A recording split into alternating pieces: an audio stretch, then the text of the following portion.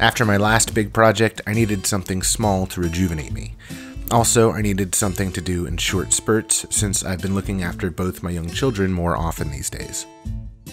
I thought a clock would be a good project. This is a story about time.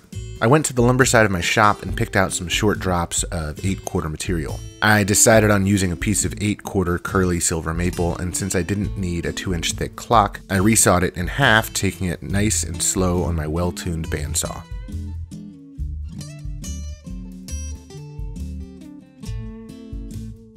After planing the saw marks off, I ended up with about a 7/8 inch board. Then I headed to my shop laptop and designed a file in the Inventables software easel, taking measurements off the clock movement I had ordered. Once I had my file designed, I clicked carve and let the X-Carve do its thing while I went to spend time with my family. I'll put a link to this file in the description if you want to make one yourself.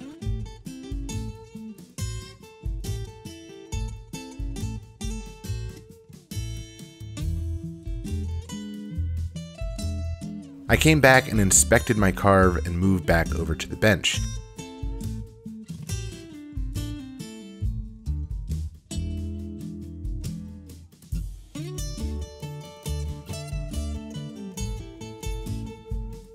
After my last clock build, a few viewers commented about laying out the hours and asked why I didn't just move the minute hand around one full rotation and mark the hour. It's because it didn't occur to me, and I thought it was a great idea.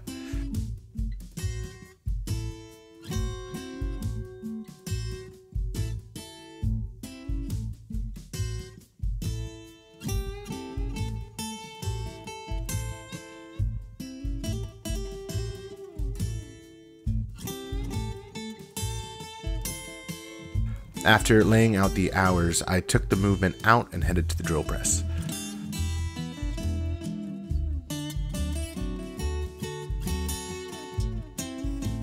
I used my obviously dull 1/2-inch plug cutter to cut some plugs out of walnut.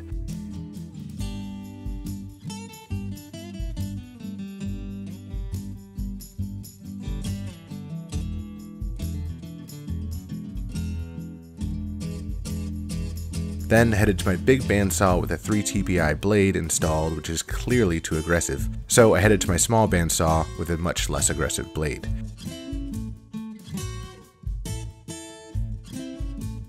Back at the drill press, I bored out some 1/2-inch mortises to be filled by the plugs. I used some hand screw clamps on my makeshift fence to make a simple jig for accuracy.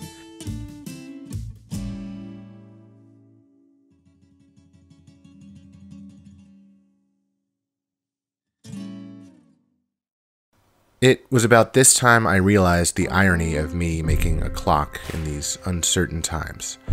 With each passing hour, the future seems more grim. People watching the clock to see if their government will make another serious announcement. With businesses shutting down, schools closing, and people out of work due to things that are out of their hands. Times are tough for a lot of people, and I'm making a clock to put on YouTube to remind people of time. It was heavy on my mind. Then I thought maybe I was helping. Maybe this video is providing enjoyment to you while you are at home socially distancing yourself. Or maybe this will give you inspiration to build something small with your kids while they are at home and not in school. Even if you don't have the tools I have, this could be a simple project with a router and a drill press, or even a cordless drill. I sincerely hope wherever you are in the world, you are staying healthy and safe. Times are tough, but I think we as a global community are tougher. If you are stuck at home with your families not being able to work, try to enjoy it. Don't think about the tough times, but think about the time you get to create memories. If you're stuck at home without a family, try to enjoy some shop time. Try getting creative with your scrap pile.